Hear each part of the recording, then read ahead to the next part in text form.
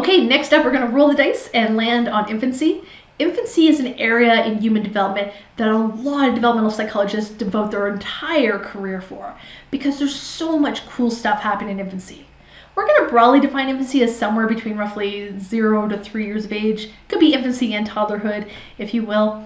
And we can see here there's 5 cards to play in this game. We can see 5 of the 7 theories popping up as being monumental in infancy. One of the very first we're going to talk about again is the physical growth. We spend a lot of time paying attention to the physical growth of infants. And that's because, well, we have our neurons, but now this is the stage where the neurons become more connected than ever. This is the idea that when we're born, our eyes are pretty developed and we have our neurons, but we see in detail. We can't see resolution-wise the details on a person's face when we're first born. And that's because the neurons are not yet communicating with each other. The neurons have to learn to communicate and send signals to each other through what we call synaptogenesis. And that brain maturation allows us to process information and think about things in a much more mature way. We're also constantly looking at other types of growth to help us understand how the brain growth is going. So we know that babies born at Canadian public hospitals have an average birth weight of 7.5 pounds, give or take 1.25 pounds. So that lets us know that 70% of babies born in Canadian hospitals are somewhere between 6.25 and 8.75 when they're born. That can tell us if a baby has a low or high birth weight. We also look at their birth proportions and see how much of their height their head takes up versus their legs. And we also look at their sleep and rest patterns because sleep is when a lot of growth happens. And one of the ways we can test an infant's neurological system is through testing their newborn reflexes.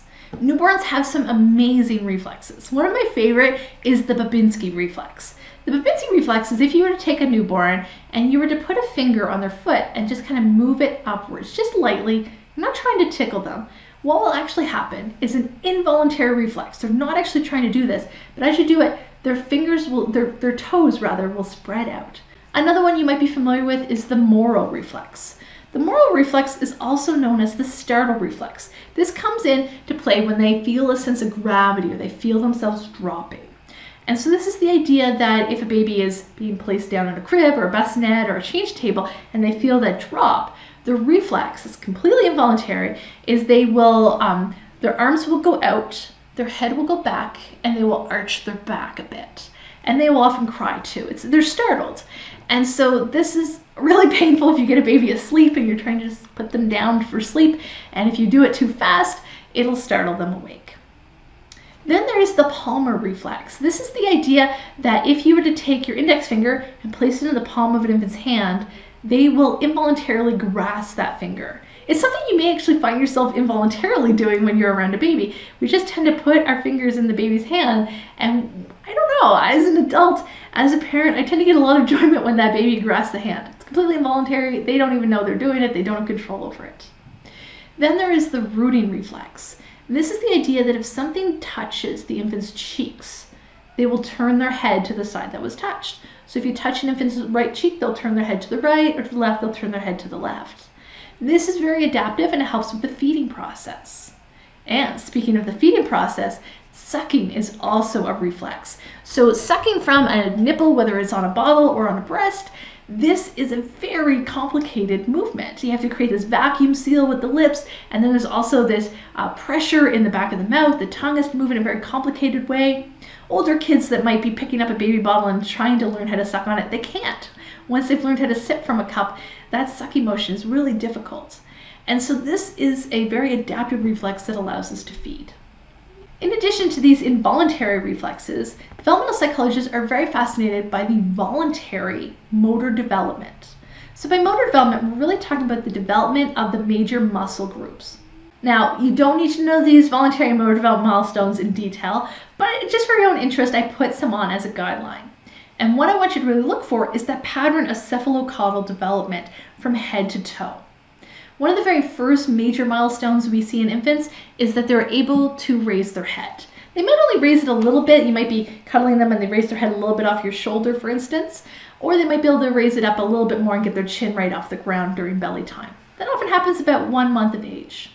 The next milestone is to lift the chest. Now the infant I have for this image is definitely older than 2 months, but they're in the posture that I wanted to demonstrate. So you can see it's going cephalocol from head to chest. They're getting more mastery and more strength in the muscles from the neck to the chest. Then we move to the arms. Although newborns can certainly swing their arms, around 3 months of age, it becomes more intentional and more coordinated. And now if they're playing with a little infant Jim, they can actually reach for those objects and actually be able to swing at them with intention. As we keep going, by 4 months of age, now infants can sit up with support. If you've ever laid a newborn or 2-month-old against the back of a couch to take a family photo, you might notice they just kind of slump right over. But at 4 months, as long as there's something behind them like the back of a couch or someone's knee or even an infant support chair that's designed for that use, they can actually sit up pretty good. By 5 months of age, their hands have become much more coordinated and now they can actually grasp things better with intention. Though they could always do the palmar grasp on glasses or hair or earrings, now they're actually having a little bit more intention with it. And at 6 months of age, now they can actually sit up with no support.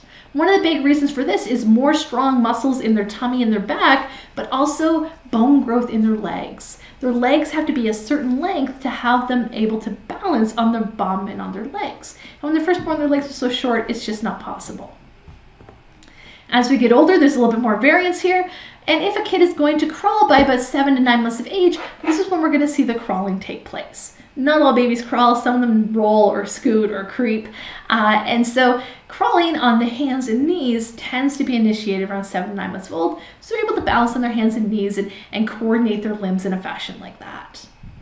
By around 8 to 11 months, this is actually now, if you were to take some weight off the infant and support them and hold them with their hands, they might be actually able to stand, maybe take a couple steps, but not too many, and stand up a little bit. They can't do that at younger ages, they'll just drop because they don't have the muscle strength in their legs. And finally, on average, around 12 months of age is when they will tend to walk and take their very first steps on their own.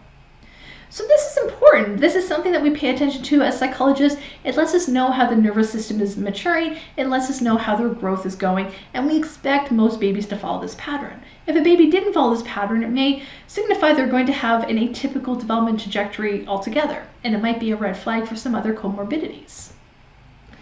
After the first year, there's a lot more variance involved and things can happen at much different time rates. But some of the things we look for after age 2 is the ability to learn how to hop. It's really cute when toddlers understand that hopping, you bend your knees and you lift up, but they can't actually make their feet leave the ground.